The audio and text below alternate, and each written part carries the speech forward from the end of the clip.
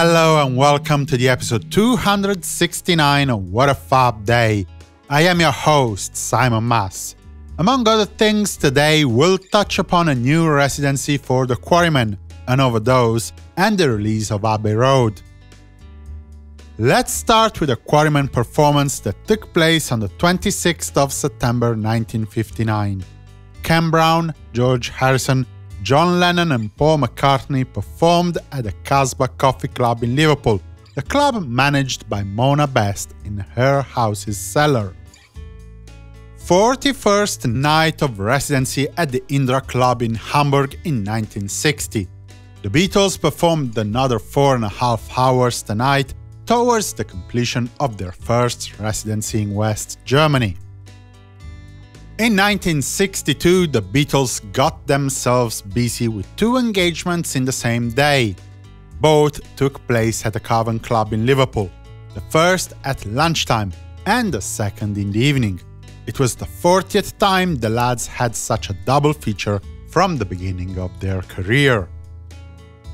On the 26th of September 1966, Beatles manager Brian Epstein was hospitalised in London.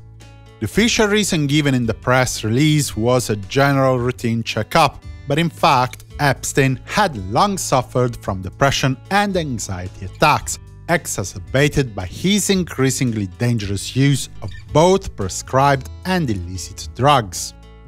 Epstein was forced to cancel a planned visit to Spain to visit John Lennon on the set of How I Won the War film. As we have seen in episode 239, the depression and the drug abuse would eventually lead to the untimely death of Brian Epstein in 1967. Talking about 1967, as reported by the music press, the Beatles had a plan to release a full TV special centered on the Sgt. Pepper's album. A production schedule was put together and presented to the band today, showing that the idea was given serious consideration long after the press had stopped reporting on it. Anyway, apart from the editing work on Magical Mystery Tour, the Beatles were also busy today at the EMI Studios without George Martin. They completed a full remake of The Fool on the Hill, with a basic rhythm track and all the overdubs completed between 7 p.m. and 4:15 a.m. On the 26th of September 1968, a mono-mixing session completed the work on Happiness is a Warm Gun, What's the New Mary Jane, Glass Onion and I Will, with the Beatles working at the EMI Studios between 7 p.m. and 1 a.m. John Lennon wasn't particularly happy about Glass Onion and added the tape loop prepared on the 20th of September to the mono mix. See episode 263 for more info on the loop. On his return, George Martin suggested that the song could be better completed adding string overdubs, and the tape was substituted with that. What's the New Mary Jane, a serious contender for inclusion in the White Album, ended up being released in 1996 on the Anthology 3 double album. Finally, in 1969, Abbey Road was released in UK.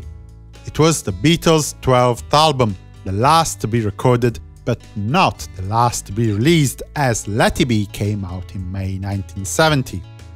Abbey Road debuted at the top of the UK charts thanks to the advanced sales. It remained there for 11 weeks, moved to number 2 with the release of Let It Bleed by the Rolling Stones, and then regained the top spot 1 week later for another 6 weeks. The album sold 5 million copies worldwide in 1969 alone, the biggest seller of the year, despite coming out this late. In 1980, it became the first Beatles album to sell 10 million copies all over the world. This concludes our episode. If you want to be fab, you can do worse than heading immediately to www.simonmas.com/support to see what you can do to make your love felt. Every little bit counts and every action on your behalf is extremely welcomed. Help this community grow. drop me a line, consider acquiring the extended version of the podcast, and come back tomorrow for more stories from the four you love.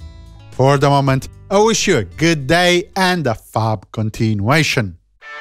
Simon Mas, music you love.